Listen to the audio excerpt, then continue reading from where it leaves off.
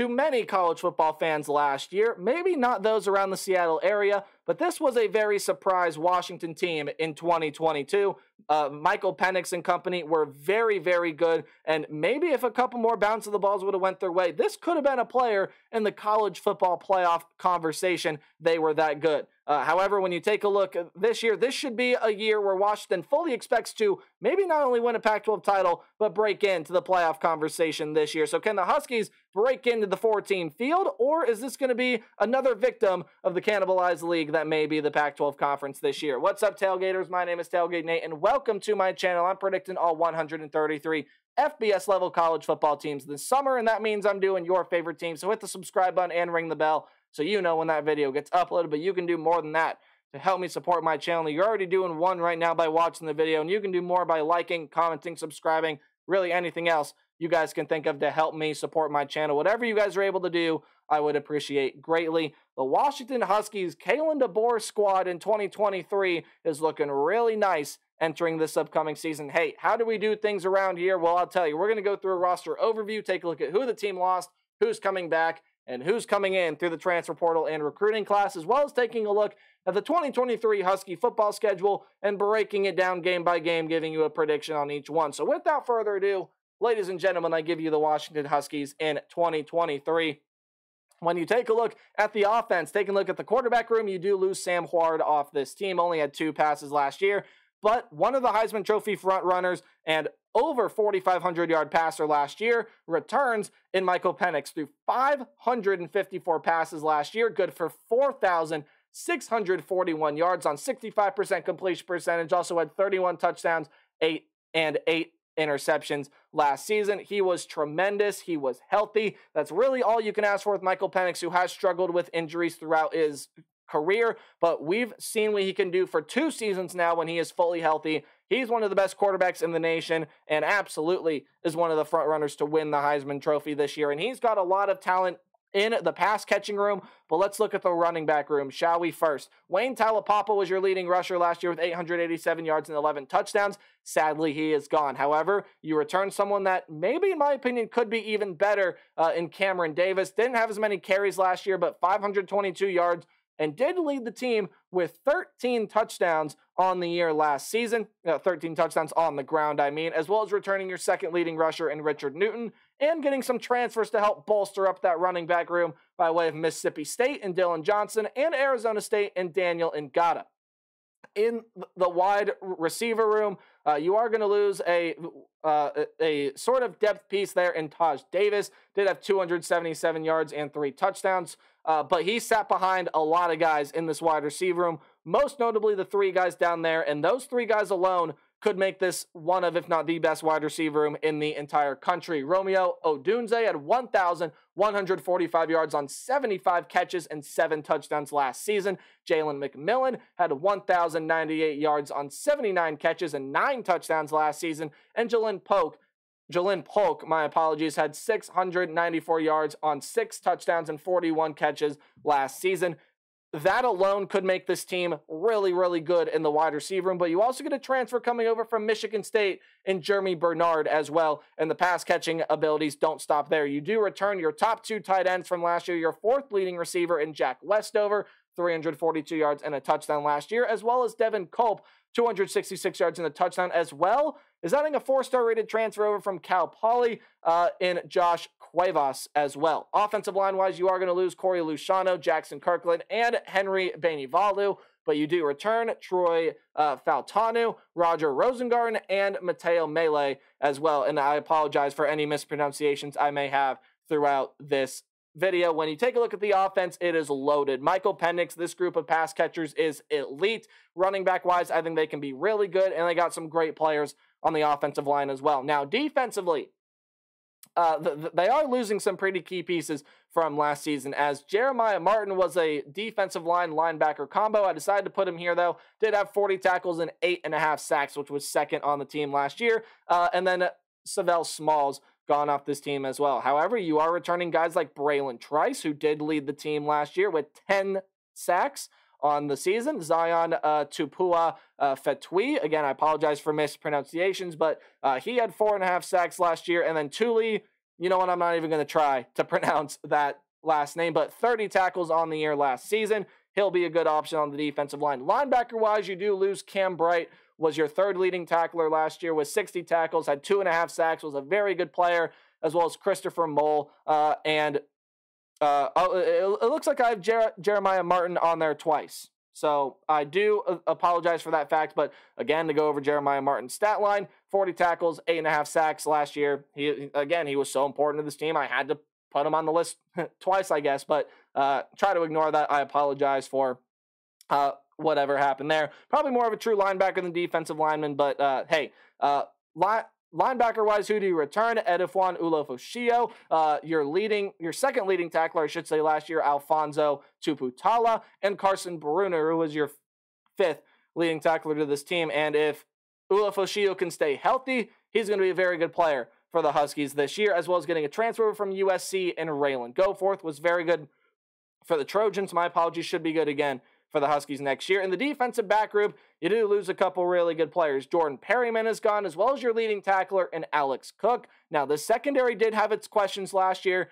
It does return some good talent. Asad Turner was your fourth leading tackler last year, also led the team with 2 picks. Also returning Dominique Hampton, Michelle Powell, and then also getting a transfer coming over by way of Oklahoma State, and Jabbar Muhammad. So if this secondary, if this passing defense can improve, we're looking at a very, very serious contender for a college football playoff spot. Your head coach is Kalen DeBoer. Your offensive coordinator is Ryan Grubb. And your defensive coordinator is Chuck Morrell. As we take a look at the schedule for the Huskies in 2023, hey, if you don't know how this works by now, let me run you by it. If a game is to be played at home for the Washington Huskies, it's going to be underlined. Any game on the road is going to be in italics or the slanted text. Any game in green is a game I think the Huskies will win easily. Any game in yellow is a game where, okay, hey, the other team's going to put up a fight, but the Huskies will still be able to win, and red is a loss. So without further ado, here are the Washington Huskies in 2023, and they start out with Boise State. They're probably going to be one of the best teams. In fact, I do think they're going to be one of the best teams in the Mountain West Conference this year. Wouldn't surprise me if they walk away with a conference championship at the end of the season once it is all said and done. But they are not up to the level of the Washington Huskies. I think Washington will be able to shred that Bronco defense with the amount of offensive firepower they have, rushing the ball and throwing the ball. Washington should be able to get off to a nice footprint in 2023 with a win there. And then they should be able to beat Tulsa pretty easily there as well. Same kind of metric marks. I'm kind of going to say that a lot in this video, but it's true. Washington's got a very dynamic offense. And if this defensive front seven can stay healthy, they can really get pressure on the opposing quarterbacks. Tulsa will not be able to keep up with any of that here against the Huskies. Then there is this game, and I was this close to picking the upset, but if you've watched any of my Big Ten videos, you'll know what I have to say about Michigan State. I think they have a lot of very good pieces defensively, and they're going to have a really good defensive line.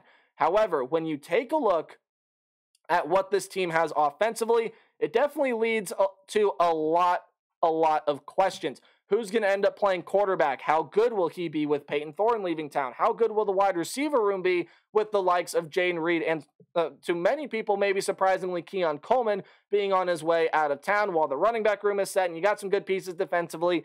I don't know that the pass-catching abilities with whoever plays quarterback in that wide receiver room is going to be able to step up and make enough plays to keep with the dynamic offense that Washington has, to which the Michigan State's defense, I think, is going to play a good game, but to Washington's offense credit, I don't know that Michigan State's going to be able to keep up with the sheer amount of points the Huskies may put up in that game. So Washington, I think, will win that game there. Then you got to play Cal, and Cal, I think, has the chance to be a little bit of a sleeper in the Pac-12 this year. However, I think Cal's situation, and I don't know if I've said this in my USC video, but Cal's situation, in my opinion, is that of, hey, look, that's going to be a very talented team in just a very, very competitive conference, and especially against a team like Washington. I don't know if they stack up that well. I think the Huskies will be able to win that one fairly easily. Then you got to go on the road and play Arizona, and you know what? Jed Fish's group, I think, is going to put up a fight with Jane DeLora there at quarterback. It's going to be a very interesting quarterback battle. However, Arizona is losing some key contributors to the transfer portal. However, I think that's going to be a very, very solid team in 2023. They have the potential to pull off an upset against someone big. I just don't know if it's this Washington Huskies team, right? I don't know if Arizona has enough defensively to keep up with Washington offensively. And hey, maybe Arizona's going to be able to put up some points. At times, they were able to put up points last year, and I think they can do so against Washington. So if that defense steps up and makes some plays, watch out for the Wildcats. But for right now, I got the Huskies going on the road and being what I think is going to be a very good Arizona team. And then you get your bye week in a perfect time right before the game against Oregon. I will promise you this, the folks in Seattle are going to be loud and proud, and Oregon is going to be a very, very good team. Bo Nix is returning at quarterback. He's going to be a very good player in 2023. Could be a Heisman dark horse as well. As when you take a look at the rest of the offense, they got a lot of great pieces, and defensively, they stacked up on transfers, especially on the defensive line. They kind of stacked up on transfers everywhere for Dan Lanning's squad. That's going to be another one of the teams that can go win a Pac-12 title and make the college football playoff in 2023. But again, Washington, I think, is going to be too dynamic, and I think that defense is going to give Bo Nix a little bit of trouble there, make some plays, and Oregon makes it very competitive. I definitely see it being a single-digit game, but Washington, at the end of the day, I think is going to come out on top of that game. And then after that hard-fought game, I do think you have a couple easy ones coming up next. Arizona State, I think, needs a little bit of time in order for Kenny Dillingham to really get going. However, they've got a lot of talented transfers coming in there. And when you take a look at the Stanford Cardinal here, really, when you take a look and you dive on into that team, I just don't know that they're going to be any good. I think they definitely probably are going to be one of the worst Power 5 teams of this year, and Troy Taylor may just need some time to really get that program back up off the ground. And then you got to go on the road and play USC. They have the talent to compete with USC, especially offensively. They can turn that into an offensive shootout style game and really give USC fits, especially give that USC defense some fits. However, I don't know if I've quite outright said it in this video, but the pass defense last year for Washington was statistically one of the worst in the country. And, well, we know what USC does really well. With Heisman Trophy winner last year, Caleb Williams, they throw the ball. I think this Washington Huskies secondary is going to have a little bit of a very bad day here I think the Washington secondary is going to struggle quite mightily with what Caleb Williams and company are going to be able to throw at them. Lincoln Riley's one of the best offensive minds in the country. He'll figure out this Husky defense, and the Trojans hand the Huskies their first loss of the year. No, not to fret, though, because the Huskies do come back at home and play Utah, and I think this Utah defense is still going to be very, very physical. You got Cam Rising coming back. He's played a lot of football in his career.